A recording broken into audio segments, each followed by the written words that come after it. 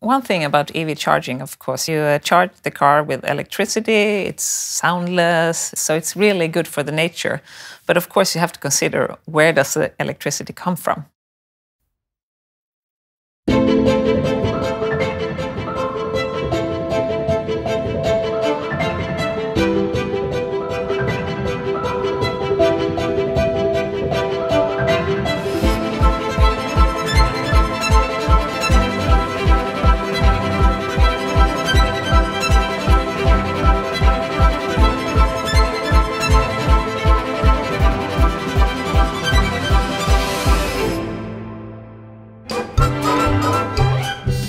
The flying car makes its first test.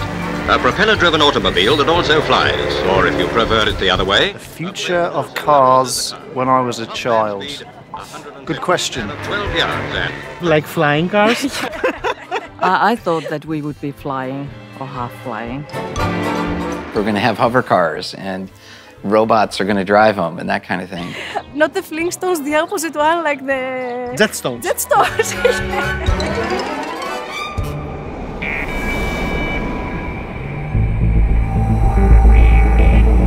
Von der Herstellung bist du ja heute total, kannst ja alles machen. Vor allem auch das Design, gibt unglaublich tolle Autos. In einem neuen elektrischen Auto verändern sich ja die Parameter. Du brauchst jetzt keinen Motor mehr vorne.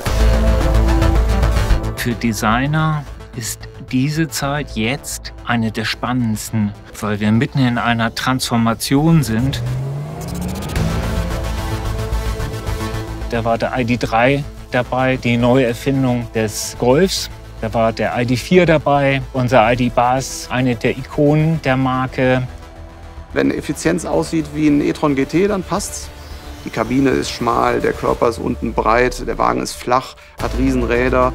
Dadurch kommen diese Quattro-Muskeln über allen 4 Rädern extrem zur Geltung. Beim Taycan war genau das Gleiche. Du siehst auf einmal ein UFO. Du denkst, das fährt nicht, das fliegt eigentlich.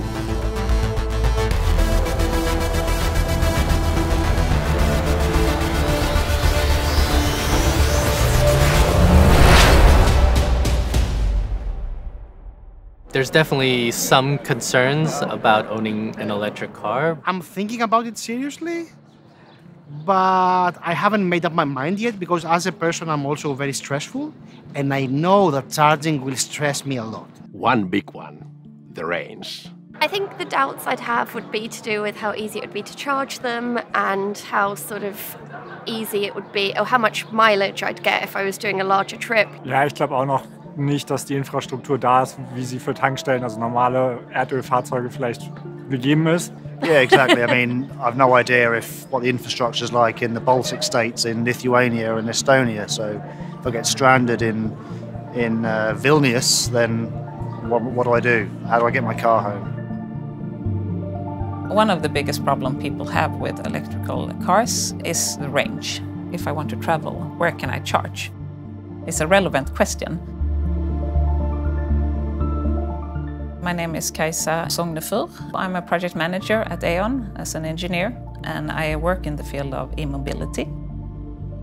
I really enjoy the nature and spending time there. Both me and my husband, we are leaders in an outdoors association. So we bring kids and we give them an adventure. But we also teach them the fundamentals. Don't disturb, don't destroy. We invest in infrastructure projects. So it's a widespread and built-out system. Most of the charging will be done at home. We would install that for you. But we also have the public chargers, the offices, along the highways. You will find like thousands of chargers.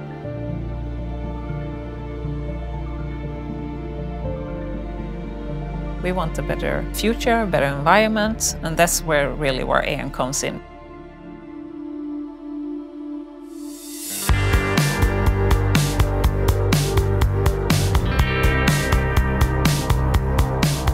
When I'm driving along the sea and I can hear the birds and I can hear the waves crashing, it is mind-bending because I feel like I'm part of that beautiful place. What we do is transform and upcycle existing classic vehicles into timeless electrics.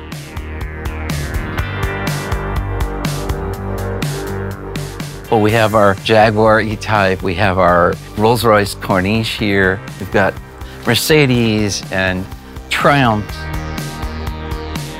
We couldn't imagine anything more opposite to say, take this huge Rolls-Royce with this gigantic engine, replacing that with something clean, simple, sustainable.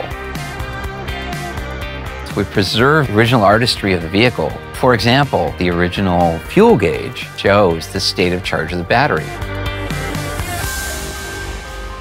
Since some years, we have been building fast chargers, and now we're also doing the ultra-fast chargers. So one of the things that people think about when they think about range anxiety is where are they going to stop along the way, and how long do they need to stop when they stop? There are different types of charging technologies, and they are rapidly improving. At some places, you can't get the ampere that you actually would like. The grid connection needs to be really high. So E.ON did a collaboration with Volkswagen to make the booster. You know, it's amazing now, with this ultra-fast charging technology, we can charge this car in about the same time as it takes to watch this film. That's amazing. It's a charger where you can have a small grid connection, but then you have a battery inside the charger, so you will fill the car fast, but you still just have a low connection. Der Booster gibt die Möglichkeit, mit sehr wenig Aufwand, in sehr kurzer Zeit, Ladeinfrastruktur zu installieren. Und gerade in der Hochlaufphase der E-Mobilität, wo wir noch unsicher sind, wo ist der Hotspot, wo wird viel geladen, gibt uns dieser Drive Booster die Möglichkeit, auch Orte auszuprobieren.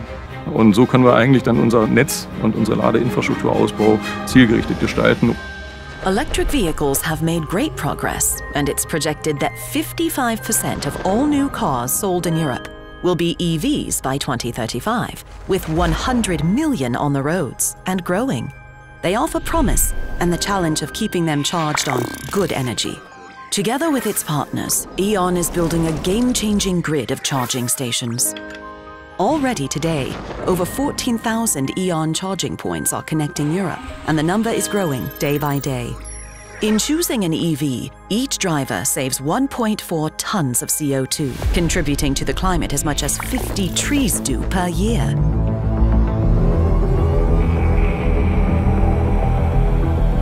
What we will be looking at in the future is that EV driving is going to change the notion of individual mobility fundamentally. So when we got approached by E.ON, what we wanted to show is that today, the idea of charging requires an environment that's more beautiful. The honeycomb shapes reflects principles in nature. It looks more as if it's a piece of a garden. A charging facility would express what E.ON is really doing. They provide clean energy for a completely new way of individual mobility. Ich finde natürlich am spannendsten so die Studien, die so kommen. Alles ist eigentlich offen. So wünsche ich mir das. Also ich wünsche mir, dass die Produkte nicht belanglos sind, sondern besonders.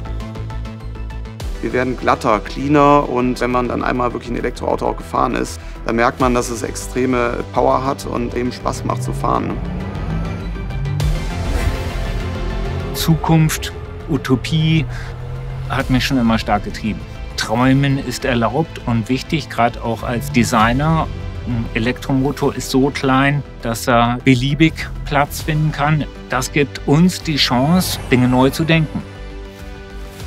How this has developed so rapidly, I think to be a part of that journey, it's so cool. Dass man sagt, boah, das ist ja geil, das ist ja toll, das ist ja faszinierend, aber CO2-frei.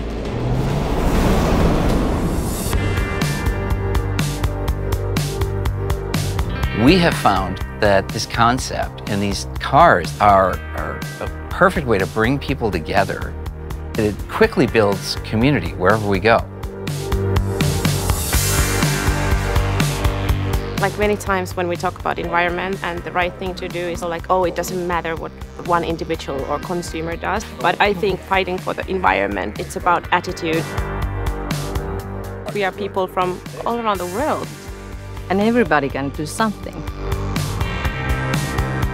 You can decide if there's something really close to your heart and then get those people that are interested in the same thing coming together, and that sort of creates also the power of the group.